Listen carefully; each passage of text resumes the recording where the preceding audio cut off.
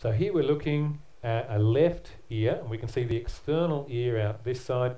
We can see the auditory canal, which if it was just bone here would be the external acoustic meatus. You can see that this little canal ends at the eardrum or tympanic membrane here, and that attached to that membrane is a little bone.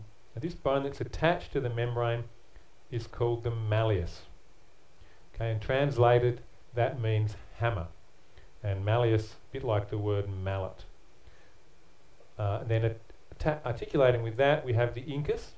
So we can see that the incus has this large part that's articulating with the malleus, and then this slender part comes down and articulates with another little bone here, the stirrup-shaped one, that's called the stapes.